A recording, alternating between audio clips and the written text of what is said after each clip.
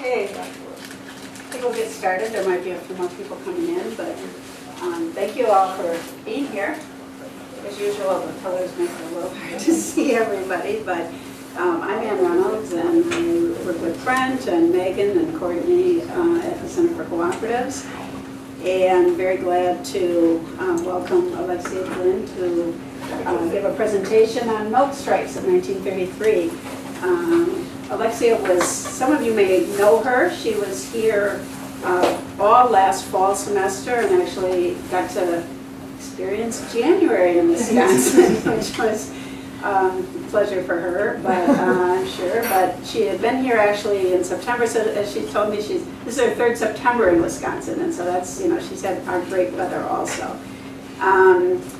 Alexia is a student getting her Ph.D. in American history, and we're lucky enough that she chose the topic of cooperatives in Wisconsin, so she's doing some just amazing original work with the archives, mostly at the State Historical Society, looking at records of co-ops and the state of Wisconsin and the university, all sorts of institutions that had a role in co-ops, as well as, you know, the correspondence of leaders and just a whole host of topics. So I think, at least in our conversations, her problem is more than about narrowing it down than about finding material. So we're lucky here to have the resources that we do here in the state. And I know she has a lot to say, so I'm going to just leave it at that. But please join me in welcoming Alexia.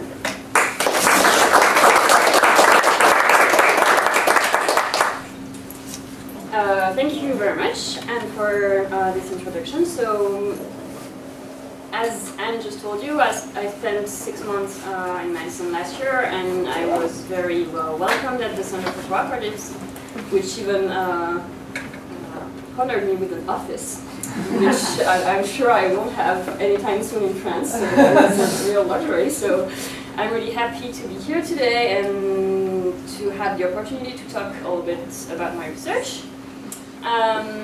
So I have been working in the archives for a while, but it's still, I know it's customary to say that, but it's still a work in progress, and I've not reached any definite conclusion, so I will be happy to hear your comments. I am studying the history of the different models of cooperative enterprise that were developed and promoted between the 1870s and the 1930s. In Wisconsin, there are links with larger political organizations and movements, and the kind of vision of the economy that they provided. Especially, I'm wondering in what different ways the idea of an alternative form of business, which differentiated itself both from government intervention and from private corporations, was promoted during those decades. I am dealing in my research with the grunge movement in the 1870s, with the progressive movement in the early 20th century, and with the evolution after World War I, and also with the Great Depression and the New Deal, and how they changed the dynamics of the cooperative movement. I'm looking primarily at farmer co-ops, but also consumer co-ops, and also some worker cooperatives. Here today I'm going to talk about the milk strikes. So a case study that takes place in the last part of my story, so the crisis and the solutions to the crisis and the role that cooperatives played in that story. The strikes of 1933 were organized by a cooperative, the Wisconsin Cooperative Milk Pool, and so I'm looking at how the cooperative managed the strikes, how it engaged in those strikes, and what were the consequences. So I'm going to start by presenting you an account of the strike, and then the question that this crisis is prompting concerning the cooperative's role during the Great Depression. So the Wisconsin Cooperative Milk Pool was incorporated under the cooperative status of Wisconsin in November 1931. At a time when the agricultural crisis was reaching dramatic proportion in Wisconsin. The strikes that the co-op organized took place in a context in which farmers were reacting very strongly to the drop in prices and to the foreclosures that were multiplying. The Midwest had always been, since the late 19th century, the theater of important agrarian movements, which were very influential in the development of the cooperative movement. In Wisconsin, it was especially the branch between the 1870s and 90s, and the American Society of Equity, which was a very important farm organization. And both of them had important role in passing cooperative status in the state and in organizing and promoting cooperatives. With the Great Depression emerged two new farm organizations in the early 30s that were more radical than the Society of Equity and the branch. The Farmers Union, which existed long before the 30s but was created, the state Farmers Union in Wisconsin was created in 1930, and the Farmers Holiday Association, which promoted the withholding of products to show how important was agriculture. And those two associations were involved in the milk strikes, and we're going to talk about it. The Farmers Holiday Association, especially, had a broader political agenda. It was agitating around the foreclosure questions, also asking for inflation policies to have more money circulating, and around the question of the prices.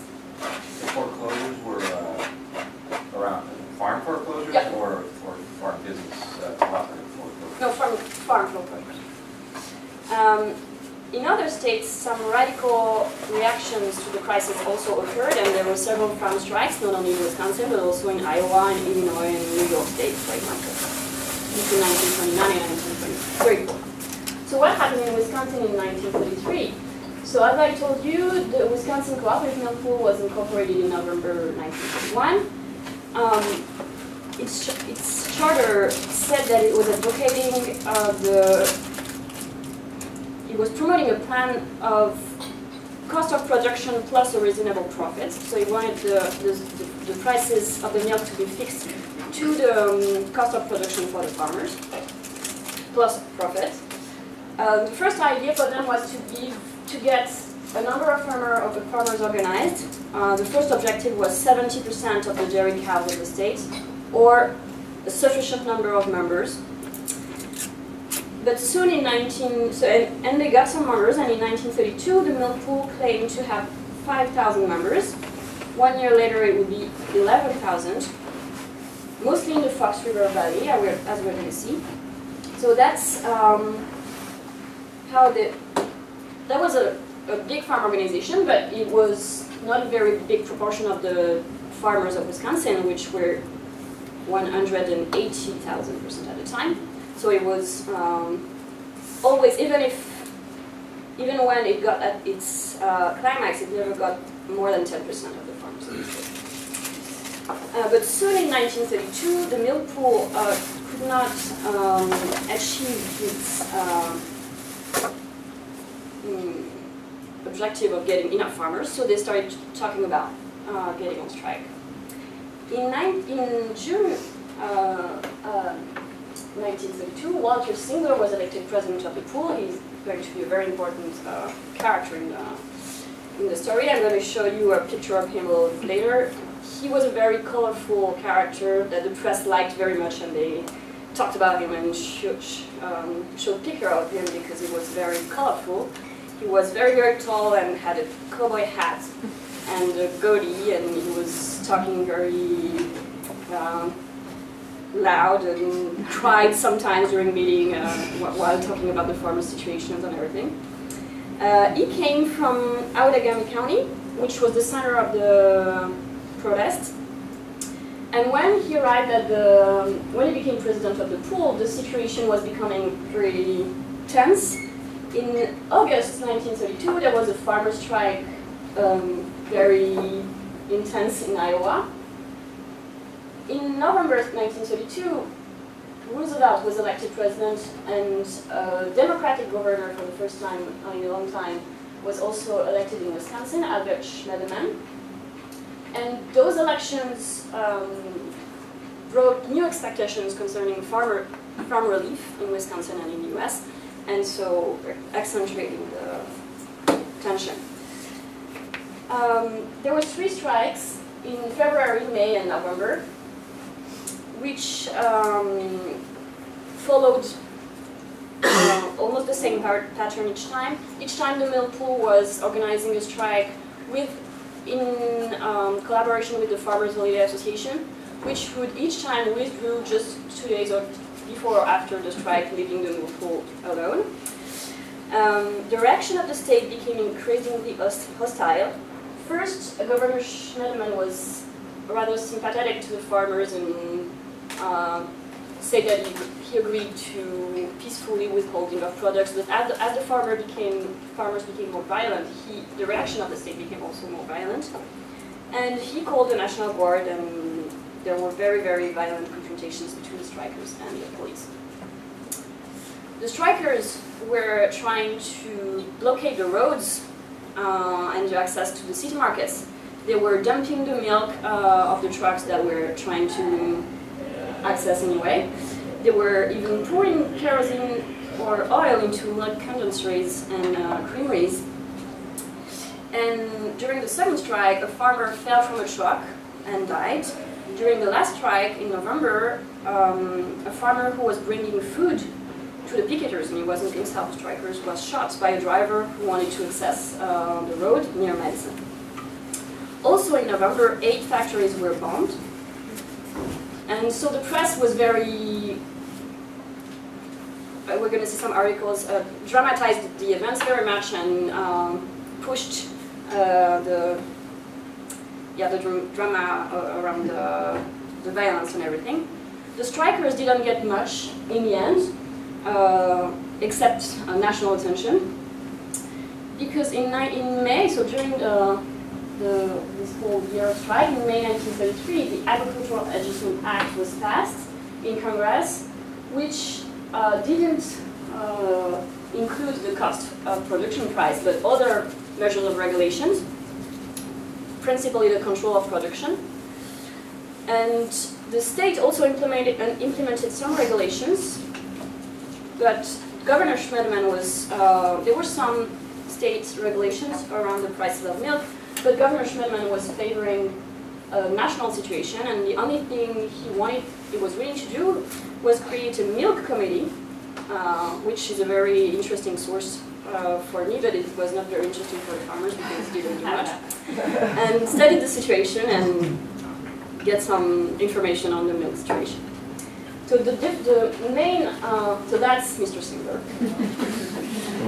And there are many pictures of him with a very Machiavellian look on his face.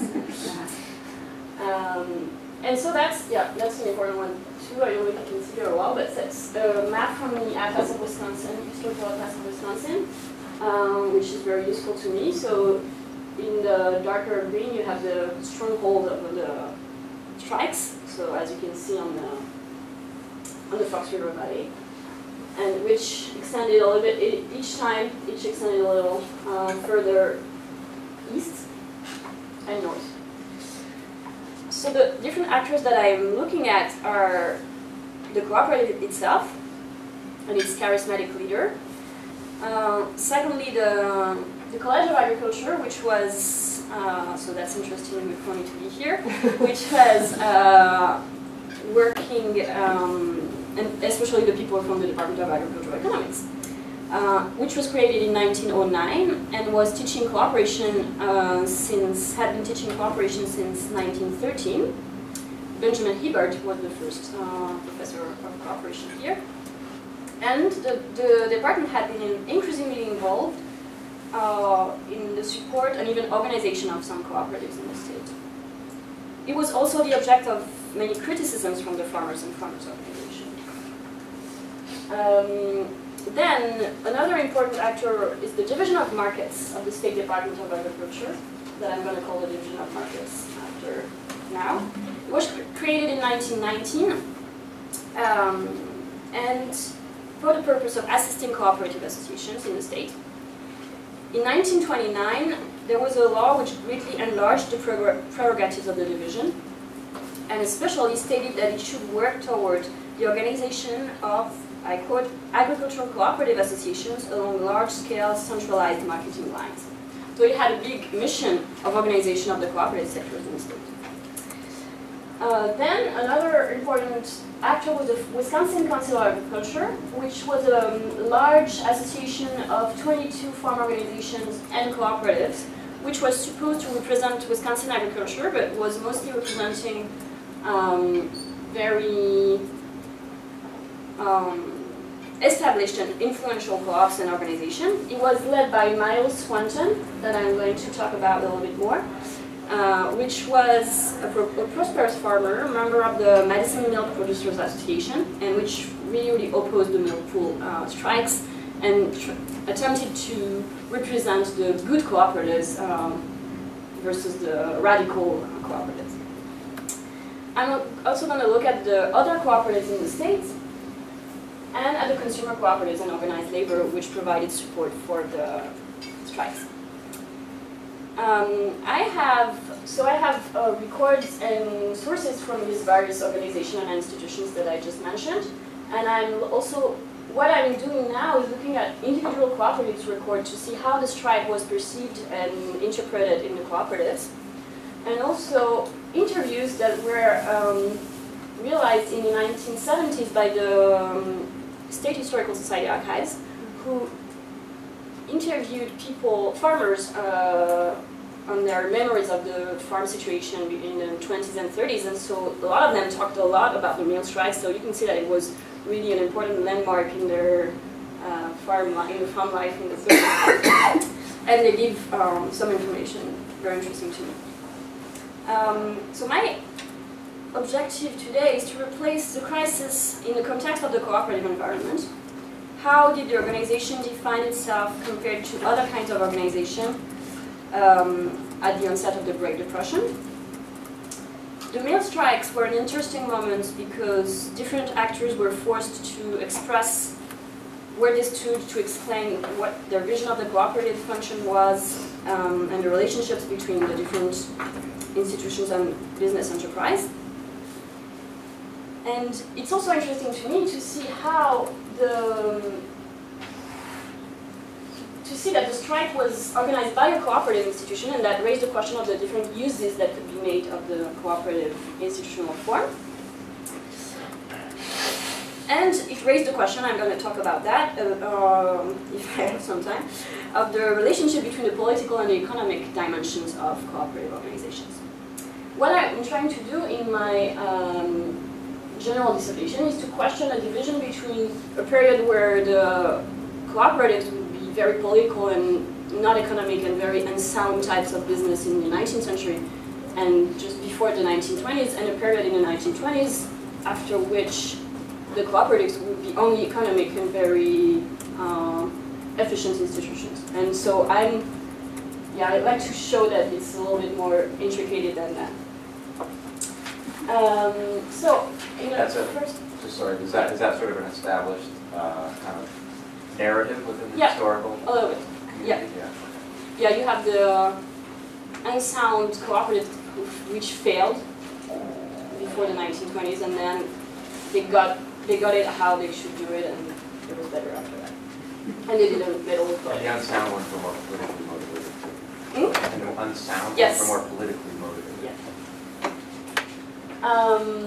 So in the first section, I'm going to talk about the cooperative environment during the mill pool crisis, and how the cooperatives appeared as a solution to the agricultural crisis of the 30s.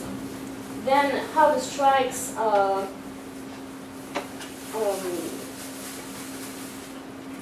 showed the opposition between the different cooperatives' conception. And finally, in a short conclusion, I'm going to tell you a little bit about how the mill pool evolved after the strikes. So, the economic crisis that started in 1929 reached the farmer very deeply. the price dropped and the farm debt became a growing problem. So that's not very clear, but just to show you how much the farmers were depending on milk in 1928, but it was pretty much the same in 1931, 32. 53% of the gross income of the farmers came from milk, and it was the case in every part of the state. So that is, what's in black is the gross income that comes from milk, and you can see that it was very important in the Fox River Valley, but also in the eastern part of the state, in the western part of the state, and the north. There are many figures to illustrate the drop in prices. The one that we find the most often are these, what the farmers get for their 100 weight of milk, and how it dropped from 1919 to 1932. That's another illustration. So here is 1930 and the drop in prices after that. There were some disparities, of course, between farmers and between regions, especially because of the two-price system, which provided that farmers selling their milk for fluid use were receiving a higher price than those for manufactured dairy products. And the drop of prices was a result partly of an increasing production and from a reduced demand from consumers, but also from the practices of the large dairy companies that were dominating the market and partly manipulating the two-price system at their advantage. The industry in Wisconsin was dominated by two large companies, dairy companies, the Borden Company and the National Dairy Products Corporation. There were many investigations, especially by the College of Agriculture and the Department of Markets, to understand how the companies could manipulate the prices and what to do to avoid that. And so that's one, for an example of the results that those studies came up with. So you can see that the drop in prices between 29 and 33 affected the farmers the most, and less the manufacturers and the merchants. In this context, I'm interested in what was the cooperative status and how were they presented as a solution for this kind of problem. So first remark, there were an important number of cooperatives in the US and in the state of Wisconsin already existing in 1931, before the whirlpool, of course, around 1,500 in Wisconsin. And the most precise figure that I have for the proportion of farmers engaged in cooperative activities is for 1919, so it's been used for a strike, but it's around 25% of Wisconsin farmers, and it was probably more than that in 1933.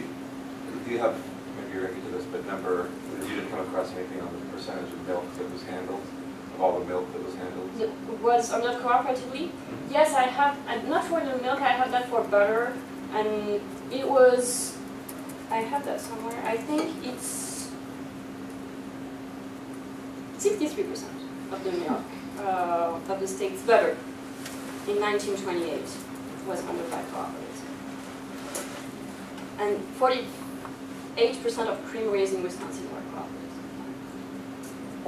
cooperatives. So that's the evolution of the number of associations. So you can see that the peak was in the early 20s, and then it's decreased a little bit due to mergers of some co-ops and also failure of other co-ops. The history, of course, all cooperatives and dairy cooperatives were not organized by farmer movements, but some of them were, and there was a strong association in the history of the two, especially the Cheese Producer Federation of Sheboygan County, which was a very important and representative cooperative in the state, was organized in 1914 by Henry Crumray, who was a state senator and a member of the American Society of Equipment. And it was the result of the anti-monopolist fight in against the Plymouth Cheese Board, and the whole story of anti-monopolist struggle. Another remark, so an important number, association with the farmer movements, and increasing involvement of the state through the College of Agriculture and the Division of Markets. It's a long story that goes on since the late 19th century, but what's important to me is that the actions of those two institutions contributed to familiarize the farmers with the cooperative form of organization, and the staff gave information, practical help, and sometimes even participated actively in the organization of cooperatives. They tried, for example, to implement a uniform system of accounts in the 1920s in cooperatives, and were sending people in cooperatives to help them manage their accounts. And they also offered auditing service at the reduced rates. These evolutions and the involvement was not always very well welcomed by the farmers, but it contributed to change the cooperative environment. Cooperatives were also very much promoted, especially in the 20s at the federal level. So there were several landmark legislations that were very important, which provided exemptions from antitrust laws or tax exemptions to cooperatives.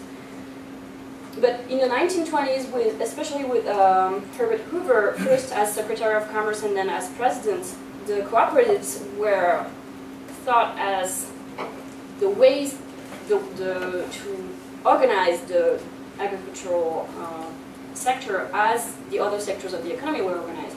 For Hoover, cooperative associations were thought exactly as trade associations, and it was just a way to achieve efficiency and to struggle against waste and to have a better, efficient form of agriculture. However, there were many divisions, even inside the federal structures, about what was the good kind of cooperative. Divisions between the vision of a centralized or federated system of cooperatives, especially in the 20s, there was a big movement for centralization of cooperatives led by Sapiro, California farmer, which was still defended a little bit in the early 30s at the federal level.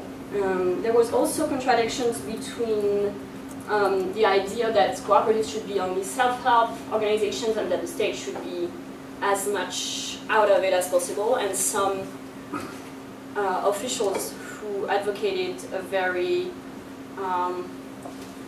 for example, advocated federal licenses for cooperatives or very regulated cooperative sector.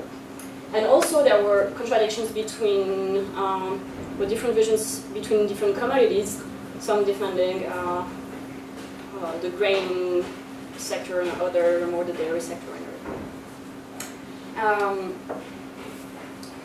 Anyway, in 1929, the cooperatives were really considered as an instrument of public policy, either as self-help and we don't intervene, or as we're going to regulate the sector through the cooperatives. But for most people, it was a way to avoid a too direct intervention on the state in the economy. It was the idea that if we have the cooperatives, we could avoid subsidy or organizing a stabilization corporation or a very complicated scheme that would involve too much the government in the agricultural sector. And through this evolution, as you can see, with the involvement of the states, the cooperatives were less and less considered as protest organizations, but were becoming very institutionalized and very legitimate tools for improving the situation of the farmers. Then, in the context of crisis, the utility of the cooperatives were really reaffirmed very firmly. The Division of Markets was advertising in Wisconsin the capacity of the cooperatives to weather the crisis. So in the newsletter of the Division of Market, you had many articles on the success of cooperatives during the crisis and how they handled things very well. One farmer in the newspaper that would become the newspaper of the milk pool wrote in 1930 that a system of cooperative marketing had been held out to the farmers of this country by both major political parties as the only measure of farm relief feasible. So it appeared as the only solution. Some cooperatives were really successful and appeared as an explicit model for cooperatives, like the New York Dairymen's League appeared as a model of cooperatives that had to be copied. And co-ops themselves developed a discourse around their success and how they were doing well, for some of them, and how they had a specific way to handle the crisis that was different from what we're doing in the private companies. So what's interesting to me is that cooperatives appeared as an alternative to many different solutions. They appeared as an alternative to laissez-faire corporate capitalism, that appeared as an alternative to price fixing and state intervention, and they also appeared at that time to an alternative for violent action. For example, the Farmers Union in August 1932, in its newspaper, was calling for development of the cooperative system to curb the profit system and to avoid a revolution. It was really clearly stating that you have, either you develop the cooperative organization or you're going to have a revolution from the farmers. So, cooperatives were just an alternative to anything else. And so, obviously, they brought some disappointment, as you can imagine. And we can see in the correspondence and the papers of the Division of Market officials that very angry farmers were writing about the failures of the cooperative system. What's interesting is that there were very contradictory and different criticisms that were brought to the Division of Markets. The first one was that there was not enough centralization. So it was a little bit a reminder of the Sapiro movement in the 20s, and farmers were blaming the over-organization of local groups.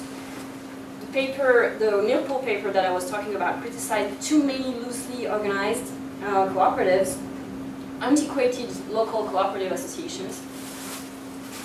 They demanded so a much more centralized and with ironclad contracts and a very organized system.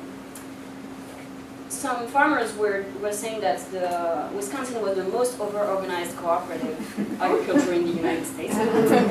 And in 1930s, and it was, they were coming up with very different figures, some of them saying that there were 3,000 cooperatives in Wisconsin. I don't know where it comes from, but yeah, there was an inflation of the numbers that were given. The Division of Markets itself was recognizing some problems and saying that there was too many competition between the cooperatives and it should be more organized. And in its reports, it was pointing out that problem. Singler, the president of the Millpool, insisted in 1932, so when he became president, on the difficulties that he had with existing organization, and he said that it was because they know that a basic organization would eliminate a lot of so-called cooperatives that are formed merely to give jobs to office seekers and promoters. So he was very critical of the cooperatives that existed and saw the opposition to his pool to just as just a way to defend the organized order. There was also a lot of criticisms to the College of Agricultural Work, saying that there were the people in the Department of Agricultural Economics were focusing too much on production and how to bring more efficient production and not enough in marketing, which resulted in more overproduction and in a bigger drop in the prices. And some very angry cooperatives even passed a resolution asking for the department to be abolished. So I'm sorry. The Department of Agricultural Economics and the Department of Markets, both of them. Another kind of criticism was the idea that, which joined a little bit that of Singler, was the idea that both the intervention of the Department of Market and the institutionalization of important cooperatives were working more, those established cooperatives were working more and more like corporations and were not really true cooperatives, grassroots organizations. The Farmers Union was really conveying that criticism. And so there is an interesting interview of Wilbur Wheat, who was head of the Division of Markets in the 30s and remembered how he went to Farmers Union meetings in the west part of the state and was welcomed with not very nicely with farmers yelling at him that the division of markets shouldn't be organizing cooperatives, that it was the job of the farmers' union to do that, and they wouldn't allow the division of markets to organize co-ops in their territory. So those criticisms reveal the ambiguities towards state intervention, because the division of markets was blamed both for not intervening enough and for intervening too much. The good thing for the pool was that it was able to make a synthesis of these different criticisms and to channel the anger around the cooperative existing system. And it was trying to embody a different kind of cooperatives that would change everything. But what's interesting also is that all this work done by the Division of Markets and the College of Agriculture contributed to make the cooperative institution as a model that was known, that was available at the moment, and that could be used by different farm organizations. The legal status was very favorable at the time, and so it enabled the mill pool to have to play on all the different dimensions, because they could recuperate the institution and say that it was ill-organized and still benefit from the advantages of the construction of the long movement. As soon as the mill pool was created, there was a conflict of power between the different institutions that I mentioned, which all wanted to be in charge of the creation of cooperatives. And so who blamed the mill pool for who opposed the mill pool initiative.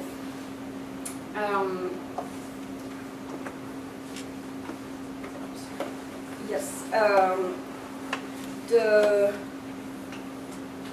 the first was the confrontation with the Division of Markets, which from the outset opposed the mill pool organization. One of the objectives of the mill pool in its charter was that it was supposed to get a thorough understanding of all existing cooperatives, sincerely trying to benefit the producers by getting a greater efficiency in price and try to unite them. And it was seen as an overlap with the missions of the Department of the Division of Markets, which was already supposed to get information and to unite the different cooperatives. In January 1932, Charles Hill, the chairman of the division, released an article in a farm newspaper entitled "Why State Market Departments Backs Some Co-ops and Not Others." And he was explaining very candidly that he wasn't supporting the pool, and because he didn't approve of his philosophy, it was too much centralized and he had too high objectives, and he wasn't supporting of the cost of production plan. Instead, he insisted on the existing organizations that were doing a good job, and the Department of Markets wasn't supporting the pool, which could have consequences given the help that the division could get. However, a few months later, facing the success of the pool, which was organizing very well, Charles Hill changed his mind and went to a picnic in Appleton in front of the 5,000 mill pool members and said that, of course, he was supporting the mill pool and he was on the right track. And they will give every aid that it could get to the pool. However, the opposition resumed as soon as the pool started to talk about striking. And soon the department was accused to try to actively destroy the pool. There were some articles in the farm papers about secret meetings held at the Division of Markets trying to stop the progress of the pool, and etc. The pool was also accusing the division to try to divide the movement between different territories by helping more the farmers around Milwaukee and less the farmers of the Fox River area, and then regulating only parts of the state's mill prices, which was working against the efforts of the mill pool to create a statewide organization.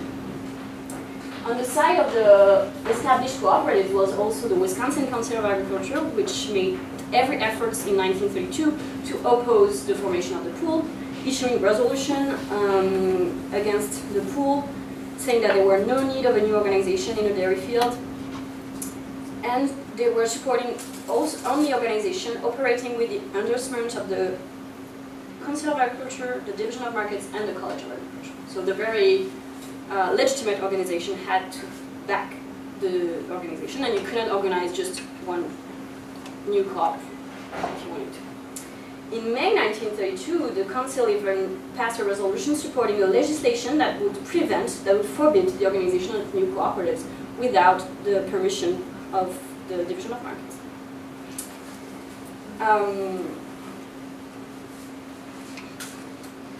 Swanton, so the president of the secretary of the Council of Agriculture, he gave a long interview in the 70s where he comes back on the reason why he opposed the pool. And so he opposed the centralized vision, and he also opposed very much, I'm going to talk about just now, about the militant side of the pool, which shouldn't be mixed with the economic objectives. And he described the confrontation between established cooperatives and the pool, saying, for example, Madison and Milwaukee milk producers cooperatives felt the milk pool wanted to build upon their experience of established cooperatives. The milk pool wanted the older co-op to join. We were selling at $1.50 per hundred, whereas in other parts of the state, some were selling at less than $1. There was some jealousy, and they tried to get some of our good prices. We made it clear that we had worked and struggled for that, so they refused to join the pool. So we have several opposition and competing legitimacies that appeared at that time between the established co-ops and the new organizations. The milk pool was very much playing on the idea that they were a grassroots organization and that the Division of Markets was trying to prevent them from organizing. There was also the idea of the centralized pool from the entire state versus the idea of federation and local cooperatives, and also the cost of production plan versus the idea that cooperatives just had to be efficient organizations, and if they were efficient and applying good and sound marketing principles, they would get out of the crisis by themselves. And then came the strikes, and which changed a little bit the environment also. So the first thing I want to highlight here is how the cooperatives, how is it interesting that the cooperatives of the milk pool became strikers, and what was the relationship between their objectives as cooperatives and then their objectives as strikers. So that's just a reminder of the timeline of the strikes. And it's raising here the question of the relationship between cooperatives organization and political action and objectives, which is a long one and has been there. It's everywhere in where I look in my dissertation since the Grange, obviously. And yeah, the question was the cooperative organization a step towards a more direct political type of action, or was it because it didn't succeed as a cooperative and so it fell into it? First, I want to look at a little bit at the status of the milk pool members. So who were there and where were the relations to cooperative activities? It's difficult to answer because we don't have a very precise list that we could investigate of the members of the milk pool. So that's again the map. So the First River Valley was an area where a lot of Germans were present, but we don't know if that played a very great role, and apparently not. Every minute of the milk pool were in English. Singler was the grandson of a German immigrant, but never mentioned that in his speeches and everything. So the basis for organization seemed to be more economic than ethnic. Some of the accounts of the pool, a lot of the accounts of the milk strikes seem to imply that the milk pool members were the poorest farmers in the state. And I found little evidence of that because what we can say that in this area they were mostly producing manufactured products and not fluid milk, so they received lower prices according to the true price system. But we have some information of the number of cows owned by the members of the pool, and it doesn't seem lower than the counties, than the other farmers in their counties. in general, they were not the poorest areas of the state, because the counties in the north, in terms of income per farm or income per cows and everything, was much lower than it was in the coastal area. There was a study of the 1932 Iowa strike that comes to the same conclusion and tends even to show that the most violent episodes of strikes took place in the most prosperous counties of the state, maybe because that's where the expectations were the highest and where the farmers were used to a higher standard, and then when the crisis struck, they were disappointed, and the discrepancy between their expectations and what they get was higher. One question that I also ask myself is, were those farmers less organized than other farmers, and did they have fewer co-ops, and that's why they went on strike and everything? But and we have some evidence of that, but not true in every county. In Outagamie County, which was really the nerve center of the strike, there were around 80 cheese factories in 1931, and only 6 of them were cooperatives.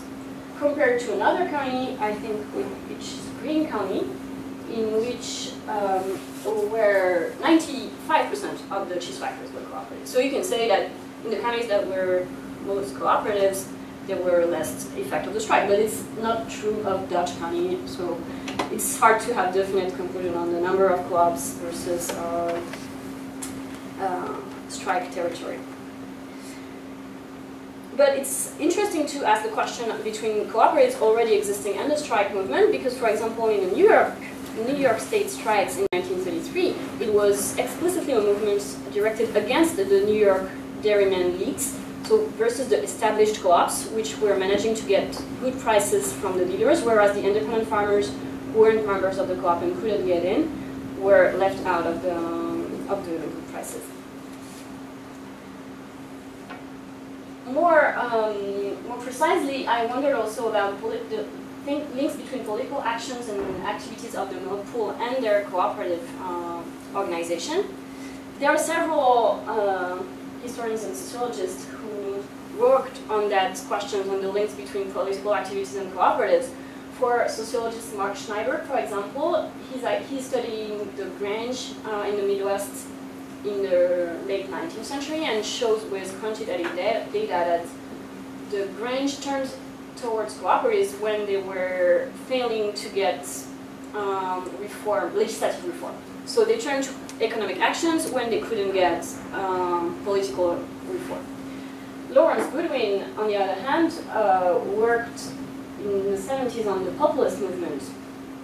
And for him, he had a very strong hypothesis on cooperatives, which was that co-ops were a step towards political radicalization. They were the moment where the farmers got trained and could get together and understand how the system was working, and that's when they understood that the system was working against them, and then they decided to go into third-party politics. And so it doesn't apply to Wisconsin in the 1890s, because the populist movement was never as strong as it was elsewhere.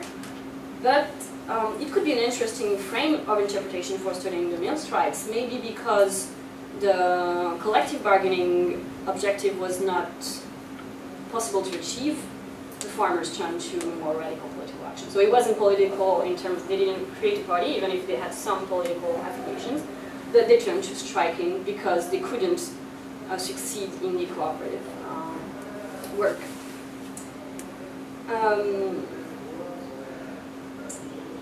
Just one thing I looked at also is the relationship between farmers' organizations, so which had a political agenda, and cooperative, and the milk pool. It had a good relationship with the farmers' union. The farmers' union actually left the Council of Agriculture in 1933 to protest against the Council of Agriculture attitude during the strikes. So it was supporting the milk pool and left the Council of Agriculture in protest. And the Farmers' Holiday Association was very often associated in accounts of the strike with the milk pool. The only thing was that the Farmer Holiday Association was leading penny auctions during the foreclosures era. That is, there were, after the farms were foreclosed, there were auctions to sell the farms, and the Farmers Holiday Association would come and buy the farms for nothing, and then give it back to its previous owners.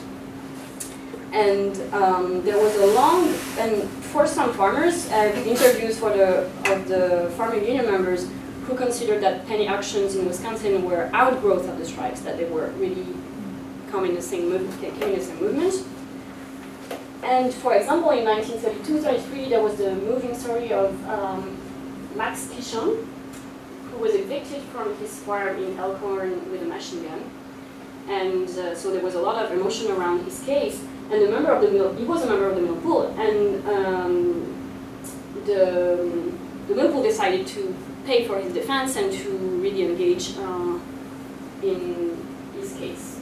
However, a member of the mill pool got, in I think March 1993, arrested for inciting riots after a penny auction. And at that time, Singler said that they should forget the foreclosures and concentrate on economic actions because they didn't want the bad publicity that the farmer holiday people were bringing. And so they were trying to make a difference between the political action of the farmer holiday and the economic action of the poor.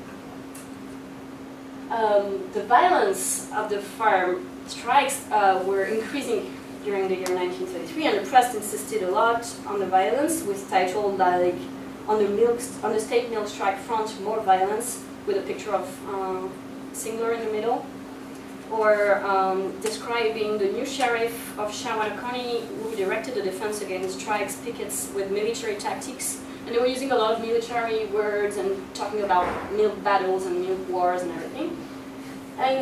And the truth is that there were more and more violence and more people hurt and arrested and even dead. So that's one of the strikers arrested and hit in the head. We have also, so that's the famous dumping of the milk of the truck in the trucks that were trying to break the pickets. And so you have on the picture the deputies that are powerless to act in front of the violent strikers. We had also more violent pictures, like that one, of the bomb squad of the National Guardsmen, ready to fight against the strikers. And finally, the bombing of the, which were the climax in November of the bombing of the cheese factory. This violence and this proximity between the mill pool and the violent incidents was used by the mill pool opponents to show that it wasn't a true cooperative. And they were insisting on that a lot, that the fact that he was using militant tactics and violent actions was really the proof that it wasn't cooperative.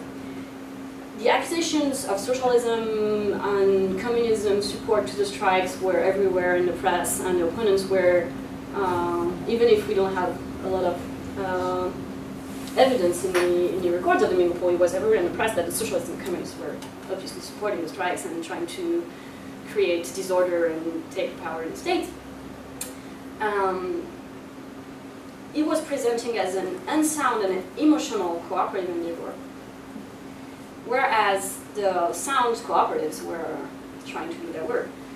What's interesting also is that there was a lot of insistence on the personality of Singler and the fact that he was a dictator and he was inducing farmers, almost hypnotizing them to do things that they didn't want to do.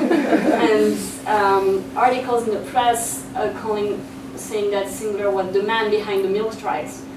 And that was a way to show that the mill pool wasn't cooperative because it wasn't democratic, because it was just led by one man and there wasn't the democratic participation, and it wasn't organized by the farmers, but it was just Singler who got crazy and used very violent methods. So I'm going to my last point before the epilogue. And so that's who supported and who opposed the strikes is interesting to see where that particular cooperative association stood. First, we can notice that there was a lot of anti-corporate rhetoric from the part of the milk pool and its supports about the profits of the milk trust, the milk barons, and the support of the milk pool in 1931-32 defined the cooperative marketing solution as, I quote, the replacement of private business with public business, or at least semi-public business. So there was the idea that cooperative were not private businesses and they were another kind of business. As I already said, I think a few times, there was an ambiguous position of the milk pool towards the state intervention. It's too long, so maybe I'm going to skip that part, but the idea that they were both defending and fearing the state intervention in fixing milk price, for example. In the midst of the strike movements in May 1933 was introduced a bill by a representative of Buffalo County, which proposed to regulate the milk as a public utility, as gas and light and water, and so it should be regulated. So it didn't work, but there was an experiment of that sort in New York State between 1933 and 37, and some people were talking about that. But the cooperators and in the milk pool and elsewhere were very much against that because it was too much state intervention. And cooperatives were defended in front of this public utility proposal as a better method.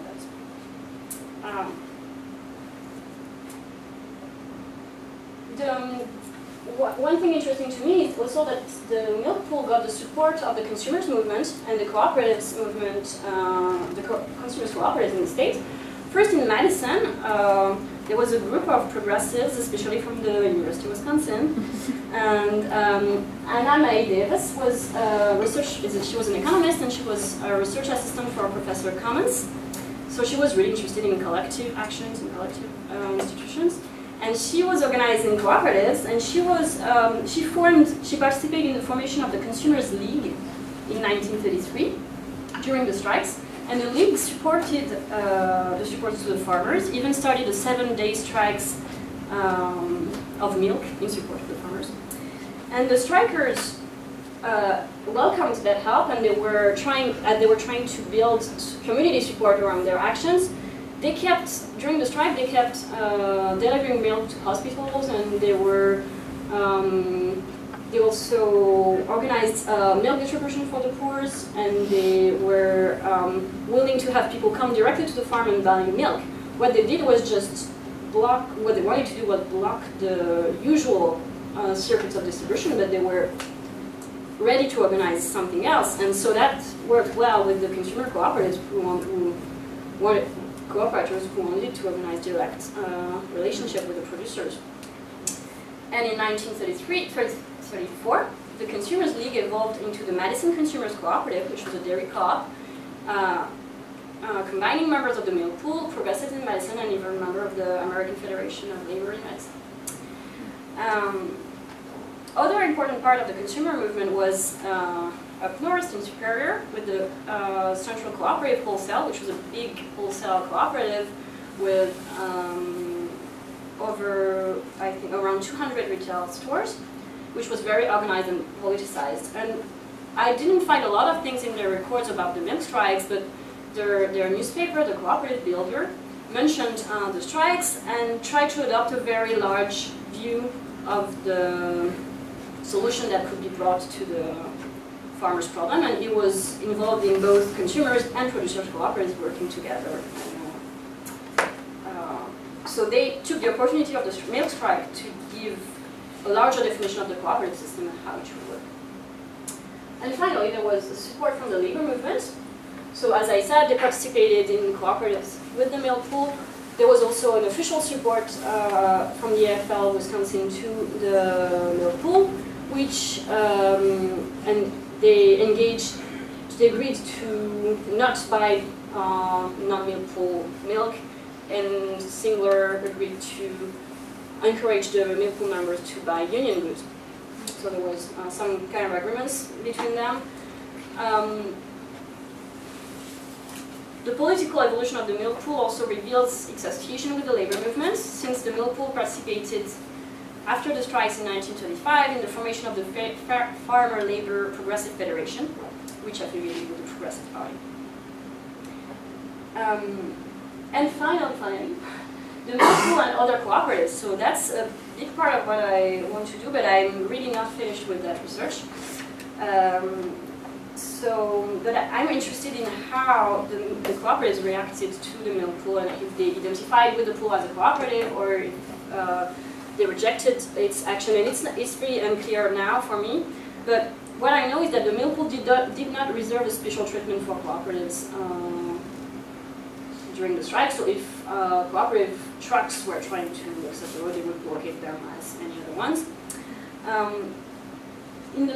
What shows in the records is that the cooperative appeared as a platform where farmers could discuss the opportunity of the strikes, and the records show an increasing importance and involvement of cooperative members in the strikes. For example, I have a co-op in Ladysmith, incorporated in 1924, and for the first strike in February, they passed a resolution saying that they would not talk at all about the strike inside the cooperative. And then in the second strike, they were talking a little bit more, and they received a mill pool fieldman and farmers union members, and then talked about it. And during the last strike, they had the strike committee at the cooperative, and they were voting on the cooperative. So it apparently took more and more importance. Some co-ops obviously aligned with the position of the Wisconsin Council of Agriculture and opposed very much the strike, saying that it wasn't cooperative enough. For example, the Consolidated Badger Cooperative, organized in Shawana County in 1931, talked about the mill pool and the strikes as a stumbling block on the road of the cooperative development. And then I'm going to finish. So at the end of the crisis, the mill pool didn't succeed. There were federal and state orders to regulate milk prices in the mid-30s, 1935 and then 1937. The milk pool didn't achieve the cost to implement the cost of production plan. It did not resolve the farm crisis, and the strikes were even costly for the most of farmers. In most studies, the crisis is presented as having the merits to draw the attention towards the urgency of the problems of the farmers, and that accelerated the process of regulation. I would also argue that it served as a moment of redefinition of positions in front of cooperation, redefinition of expectations. The failure of the pool may have implied the end of the big centralized scheme on a statewide level. It also led to more awareness about the limitation of cooperative possibilities. But, on the other hand, it contributed to revive a protest tradition within the cooperative movement and to create new alliances between cooperatives that were willing to work with the mill pool evolved a little bit in a different direction in the 30s. It turned to more classical marketing cooperation. It opened several plants, which were mostly successful in the mid-30s. According to Swanton, so the Secretary of the Council of Agriculture, it became an effective and constructive farmer organization. And it was even integrated in the Council of Agriculture, which had fought so hard against it. So some radical proponents and supporters were really disappointed by this evolution, and for Rubin, who was a labor attorney who had defended the mill pool during the strikes, it was just becoming a business proposition. So that was too bad. And in 1934, the pool made an agreement with the commission merchant in Chicago. So it was financed with private sources. And a member of the Farmers Union, in an interview, regretted that situation, saying that the money was coming from a private source, which was not a cooperative in any sense of the word. So by evolving in that direction, the mill pool had lost its cooperative credentials. However, the pool kept a progressive dimension, so it was involved in the Farmer Labor Federation, and Also, after being integrated in the Council of Agriculture, it left the Council of Agriculture in 1939 because it was too anti-labor and it was promoting anti-labor legislation, so the pool left the Council on that occasion. And finally, the pool went bankrupt in 1940, which it's also a very interesting case, which highlights again the ambiguous position of cooperatives among economic organizations, because it was supposed to be forced in involuntary bankruptcy by its creditors, and there was a trial where the pool tried to argue that as it was a cooperative and not a corporation organized for profit, it should be exempted from general federal bankruptcy laws and not to be forced into involuntary bankruptcy. And there was a long trial with back and forth decisions, and with a lot of arguments that are really interesting to read about cooperatives as a public service and public institution that should be defended by the state. But finally they lost, and but that controversial decision once again illuminated the ambiguous status of cooperation. Thank you.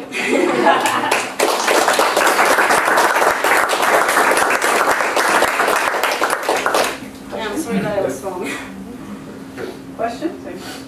Yeah. So I'm fascinated by the time trend of the price, and I'm curious, I got inspired to have a look at this book on the New York Times bestseller list about the history of A&P. Mm-hmm. So A&P supermarkets were actually more vigorously opposed than Walmart has been opposed to, and I believe they came to Wisconsin around that time. So I'm just wondering, on the supply side, was there a monopoly power that developed, or what explains the fall in price? You know, I'm wondering about. I don't have a real answer for that, but I can go back to the chart. Yeah, the chain stores were really opposed, and the milk pool actually committed not to deliver milk to the chain stores, even after 1934.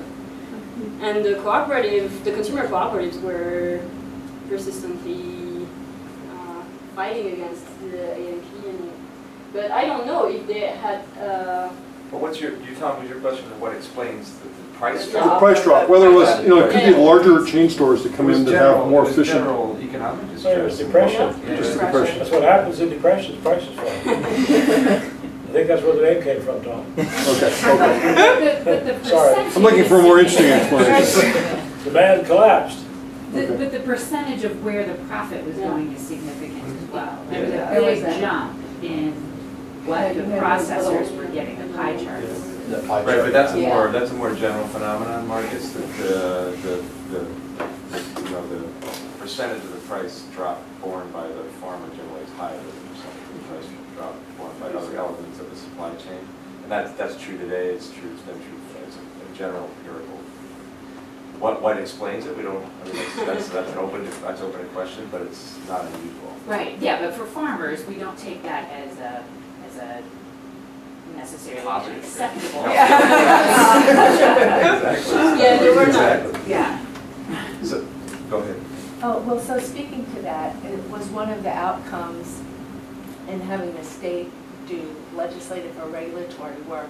Was it effective in essentially changing then how that pie chart was distributed, and did the farmers through regulation end up getting a larger share, you know, instead of having 34 to 30 cents, that they were able, even though the price per hundredweight had dropped by $1, did the subsequent regulation help increase that piece? I don't really know. What I know is that the prices went up again. So maybe that was not as much. They were not as much preoccupied by who was getting the share of the money and everything. And there were not as many farmer movements and farmer protests. They were not happy with the AAA regulation. We were talking about it a lot. But as far as outcomes are concerned, I think it was better than it was before the 1930s. Yeah. Can you go back to the map of the other map? Yeah.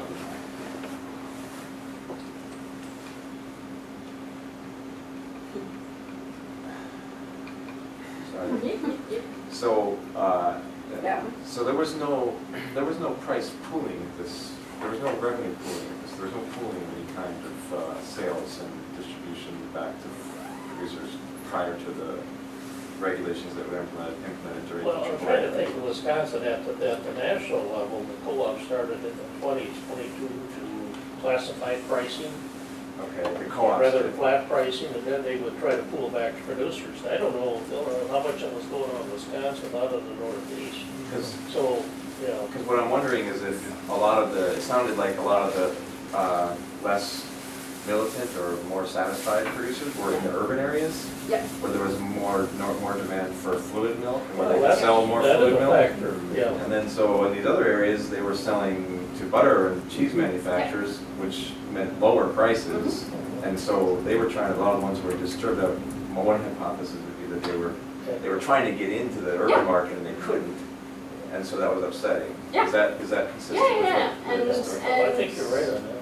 what's interesting is that the regulation that took place after 1933-34 was actually using the agreements that the cooperatives had in urban areas, so in Madison and Milwaukee, with the dealers to regulate prices. They were using those agreements and say, okay, let's try to have everybody. Yeah. Okay. Yeah. Would a corollary to this point be that during the Depression, demand for manufactured final product dropped more dramatically than for fluid milk? Probably. Yeah. So families would not stop buying fluid milk, they'd stop buying butter and ice cream and cheese. And so that's So why, that and is so and the broken farmers would try to produce more fluid milk, Yeah. which would lead to overproduction, and then the surplus was manufactured, and then they dropped the prices again. Yeah. In your research, did you find that how the state and or the university changed their tactics or their dedication to co-op development after this? Like, how did they react in terms of their commitment to developing these co-ops or the way that they went about that? I cannot really see. There is not a clear change.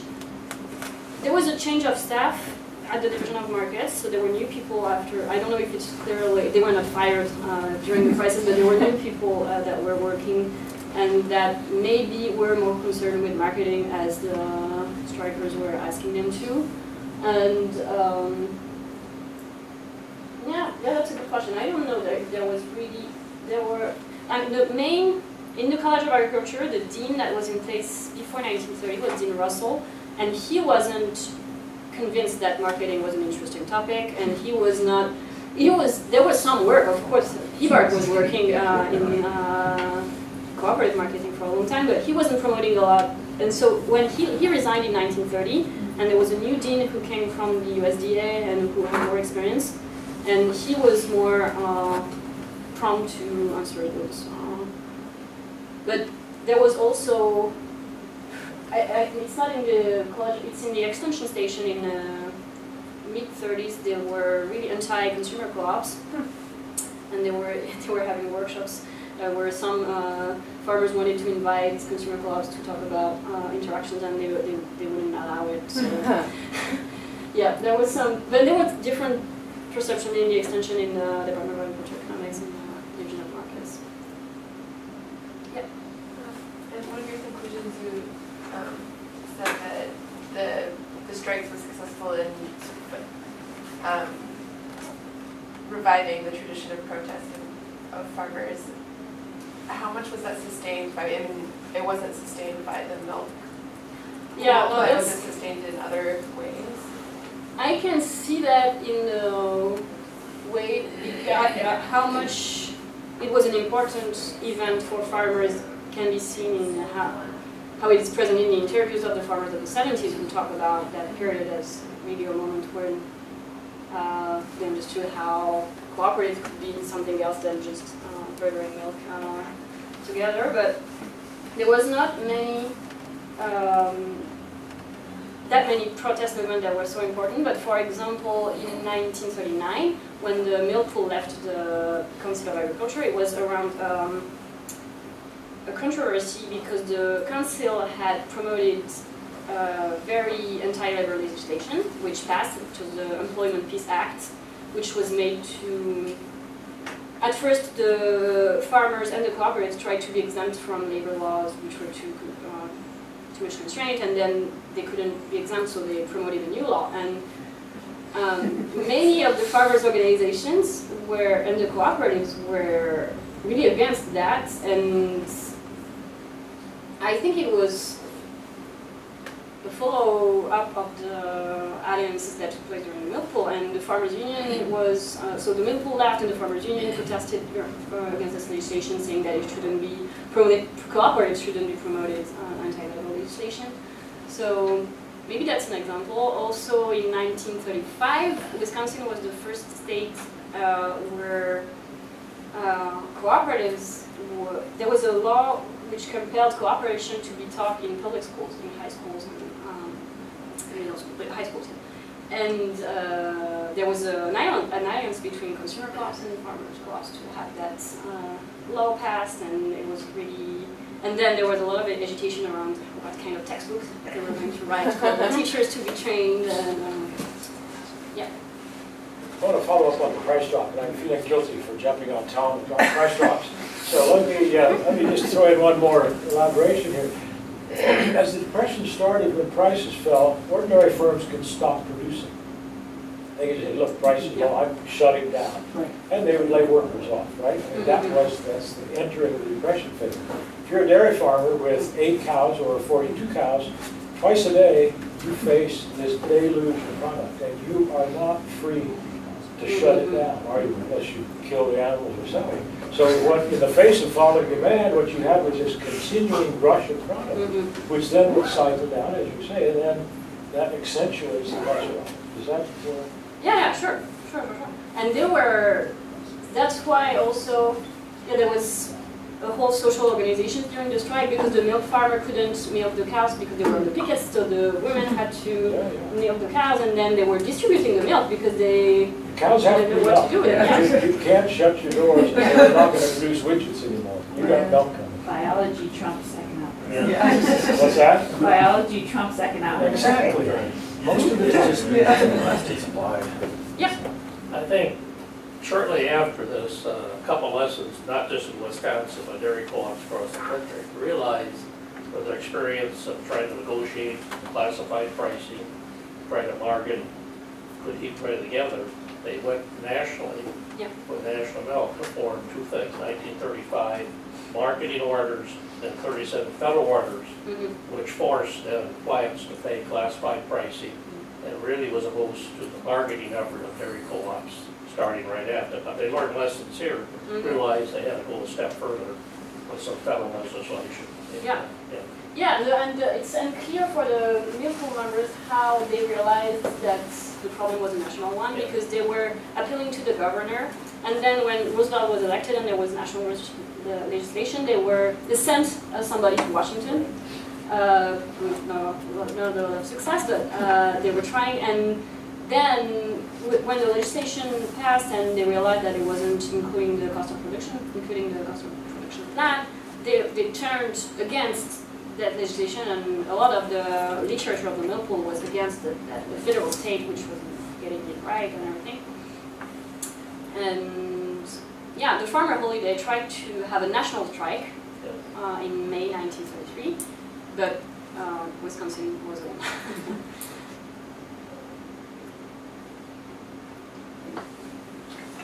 Are there any other questions? Thanks. Thank you Alexia. so much.